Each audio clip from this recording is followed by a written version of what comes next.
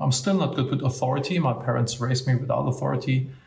I went to 14 different schools. I got kicked out everywhere. And then finding entrepreneurship where I can do what I want to do, with whom I want to do, was the perfect fit for me.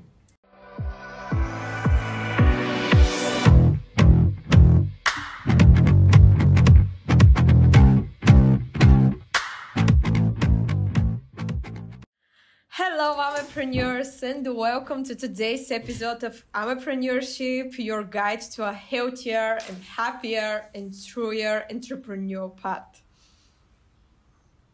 Today is extra special because we're diving into the core of what we're all seeking: happiness. As entrepreneurs, we pour endless hours into our ventures and financial planning and constantly striving for improvement. But we often neglecting our personal lives in the process. I speak about this from experience, that sometimes work can overwhelm you so much that you forget you have children or a husband. And Oh yes, that's exactly why we're thrilled to have David Henzel here, the founder of Managing Happiness, the platform that helps you to discover who you are and to design the life you want to lead. David, we are so grateful you could join us. From both of us, thank you for being here. Thank you for having me. Excited to be here. And yes, absolutely. As an entrepreneur, I used to be a one-trick pony, only focusing on work, and hoping that magically my health, my relationships, the relationship with my wife just magically happens. And I discovered this the hard way. One day I come home from a meeting about roles and responsibilities, and I was sitting on the couch being really tired, and I saw that my daughter had a full diaper, or our daughter had a full diaper. And I said, "Hey, honey, look, Emma has a full diaper." And my wife got really upset because she thought I'm telling her to change the diaper, which was not my intention. And I thought, why do we fight about this now? And then I realized we never had the sit down and talked about the roles and responsibilities that we have in our personal life. And this was the starting point of Managing Happiness, when we realized that doing that removed 80% of the friction that we had. And then we invited other business elements into our personal life, and we start running our life the same way you run a successful business. And this has been working pretty well.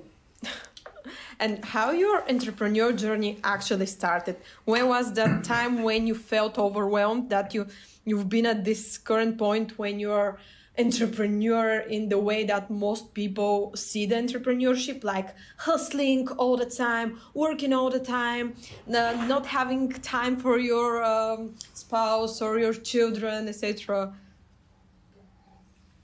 Well, entrepreneurship started for me because I was kind of lost. I didn't know what to do with my life. And a friend of mine said, like, "Hey man, how about we start a business together? You're good with computers. Let's give it a shot." And I said, like, "Yeah, I have nothing going on. Let's do this." And then I found entrepreneurship, which was like, the light at the end of the tunnel, because I was not really good. I'm still not good with authority. My parents raised me without authority. I went to 14 different schools. I got kicked out everywhere. And then finding entrepreneurship where I can do what I want to do, with whom I want to do, was the perfect fit for me. That's amazing. I love the fighting the authority part. So actually my kids will become something at the end of the day, I guess. I don't need to teach them that teacher is the most respected person in the room. I went through, for those of you with children, I guess it could have gone the other way as well. I smoked a pack of cigarettes a day when I was 12 already. I drank hard liquor around the same time. When I turned 15, I started smoking the weed every day, like till I was 19, like 20 joints a day type of thing. It was pretty intense.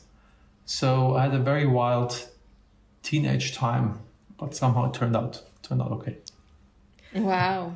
I think That's this amazing. is every Balkan's child's teenager years, like.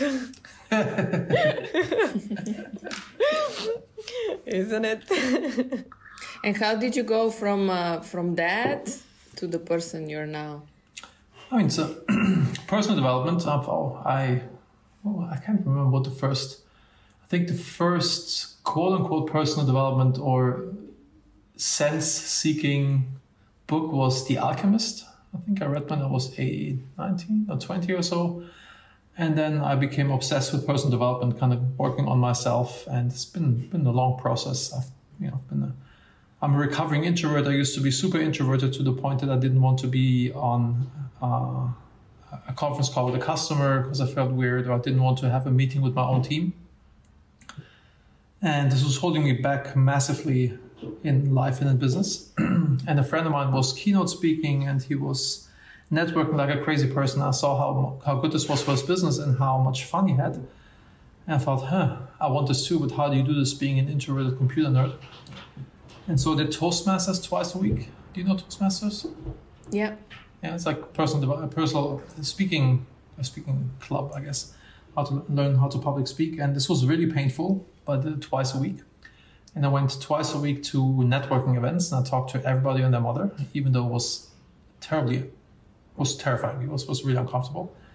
But it got better. But the real transformation happened when my yoga teacher said that every decision in life is either you make out of love or out of fear.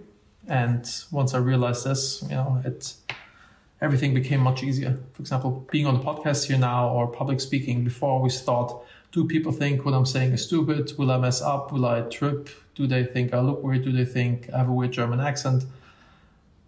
And then I was full with fear and I couldn't present, but switching it around and acting out of love and thinking what I'm sharing here can help them in their life, in their business, or in their entrepreneurial journey. And then it becomes fairly easy to do that because I'm doing it for others and I'm doing it with love. And this was, I think, one of the biggest changes that happened in my life. That's amazing. And this out of love, it's also connected with your personal values, right? When I took the course, Managing Happiness, I realized how important it is, the way you presented it to us, to go back to your values in no matter what you do, even a simple project that you're joining, running it past your values. Does it correspond to my values? And or if not, you just move on. So that's how we actually started with Leah, this project here. We were brainstorming what can we do together, and I actually gave her the prompt that you had from OpenAI to develop your personal values, and then we saw, okay, which values do we have in common, where do we intersect, and this whole idea of entrepreneurship was born out of that. It was born out of love. And the same thing with us. There was a lot of fear recording the first podcasts. They were live with video. We did 5 episodes all in once. And we acted out of love and being true to our personal values. I hope you still are. Yes, we need to revisit the values every day, because we forget. Life takes you in a direction and you lose track. How do you do it? What I started doing, and I took this from my business partner, Merit, who retook the Managing Happiness course, and he started writing down his core values every morning in a book, every time, again and again. And he said it became so second nature. Every decision that he makes now, he runs first through his values. Or when he's doing something, is he really doing it with the way he would like to do it, And I started doing this as well. And this was really helpful it really helped me to refine my core values. And I used to have more, now I have only 6. And they're just way more refined, because this exercise helped me to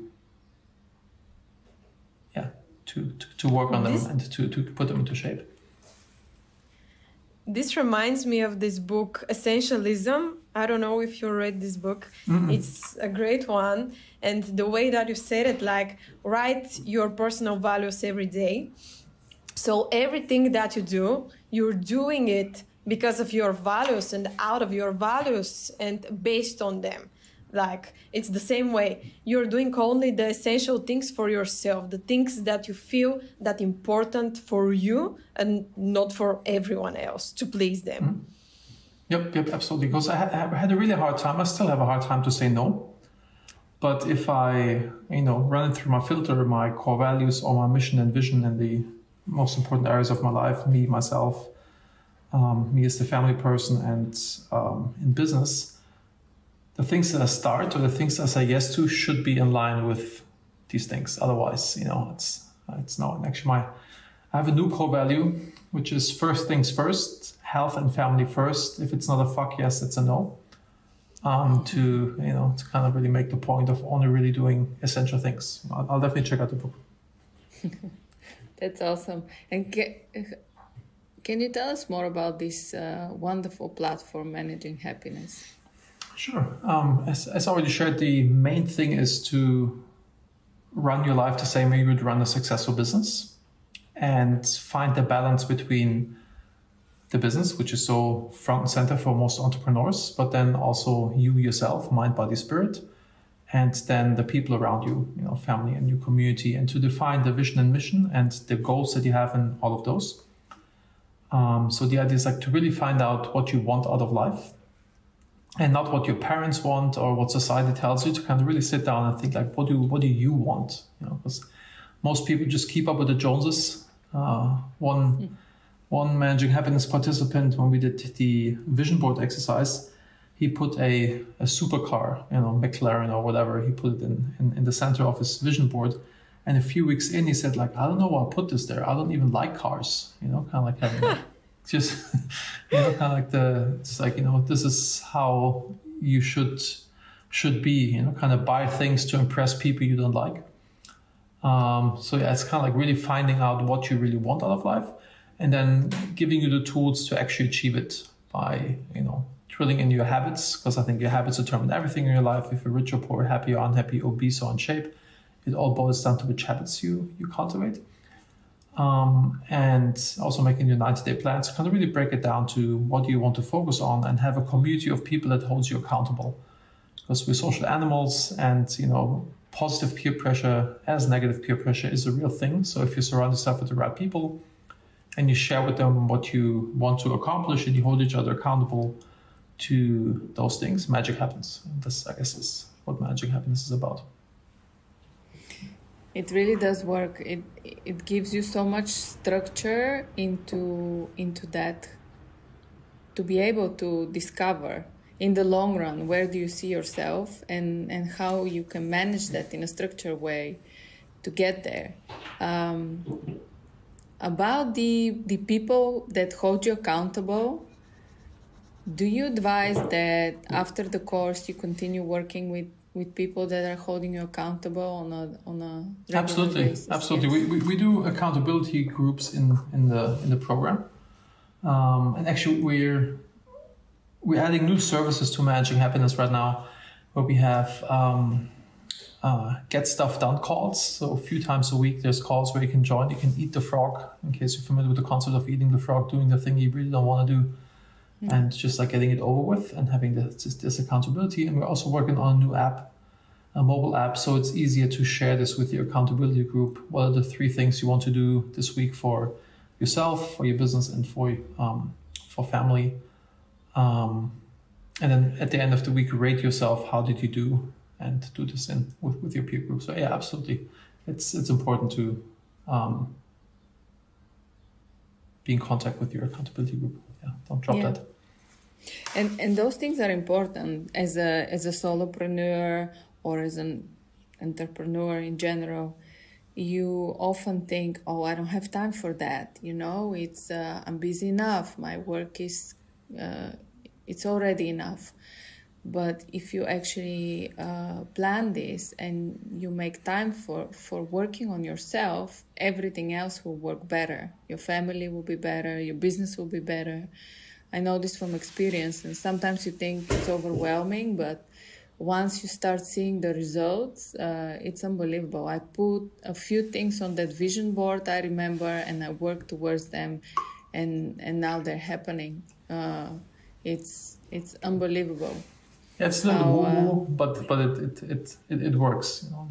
And also for me, I used to feel bad when I went to the gym because I thought like, I have so much stuff to do. I should rather be in the office. But realizing that when I take care of myself, when I go for runs, when I work out, my mind becomes way sharper, and I just make better decisions. You know, and at the essence, it's like making the right decisions first. You know, because otherwise you maybe run with a lot of effort into the wrong direction. You know, in German you say, I guess you can also translate it, measure twice, cut once. So it makes sense to kind we of like, have it in Bulgarian as well. Yeah. Yes, I think many people don't realize that you unlock your creativity when you do other things except your work. Like if you work out, if you go for a walk, if you just spend some time on hobbies, we talked about in one of our previous episodes. This is the moment when your mind is becoming so much more creative because he's losing all of those borders that the work is putting you in, this small box that you're put it in. Yeah, what you can also, what my coach recommended to me, and to some degree it actually works, when you think about the things you want to solve before you go to bed and the subconscious is processing it, and maybe good ideas come out. But yeah, absolutely, it makes sense to get a little distant, otherwise you may not see the forest from trees. It's also translated by German. No, it works. You can't. Oh, yeah. You're too close to it. And David, who is your coach? My coach is Dan Lefebvre. He's like an accountability coach, a really great guy. I think it's lefebvrecoaching.com. Mm-hmm. Wonderful. And how often do you meet with your coach? I meet with him once a week for 90 minutes. Wow. And we, it's often just kind of talking all the things that are going on in my life, or the tasks that I have, and kind of like running him through my filters with him and see like what is really essential to do and what is just noise. Because I have the shiny object syndrome I suffer from a lot. Do this, like more and more tasks, more and more projects, more and more companies, and kind of taking a step back and really only focusing on the thing that matters. At the end of the day, if you have a magnifying glass, you can burn a hole into the table when you really focus the sunlight on one spot. But if you move it around, you won't even warm up the surface. So having somebody that helps you doing that, I think everybody, every top athlete needs a coach to really be on top of their game, and it's the same with business or with life. It's good to have somebody who kicks your butt and holds you accountable. Every high performance individual needs a coach. Yep, I agree. And coach is different than mentor. Mm-hmm. Coach gets you going, and yeah, does he help you come up with your own conclusions? Oh yeah, for sure. I mean, that's essentially what a coach does, to ask the right questions or to guide you in directions that you kind of find decisions yourself. Because, he's not an expert in the fields that I'm in.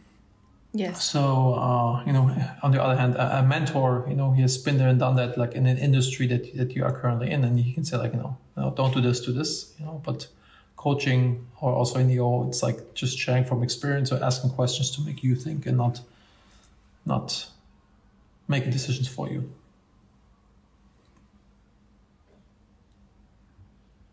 So how can you say that managing happiness influenced your own views as an entrepreneur and your own well-being? I mean, I guess managing happiness itself is an accumulation of tools and crutches that I found to be the person that I want to be, to be the husband that I want to be in the shape that I want to be in, to reach the goals that I set myself as an entrepreneur.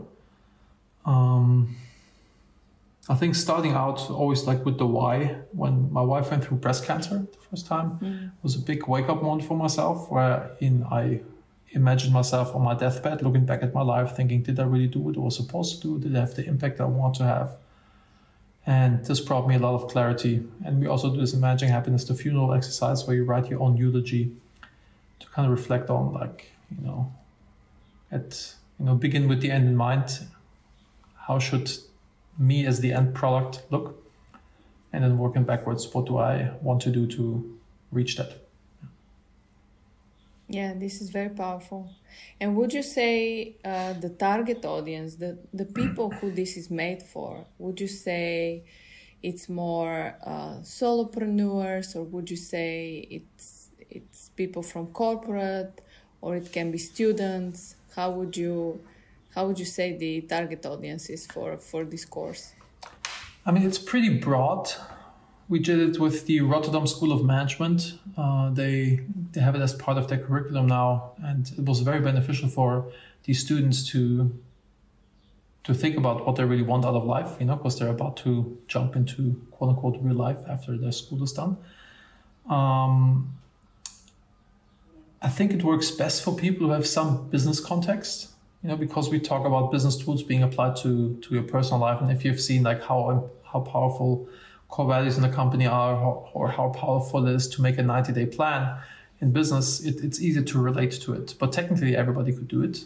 But I think if you have a business background, it's a little easier. Yeah, it's fantastic to do this when you just graduated.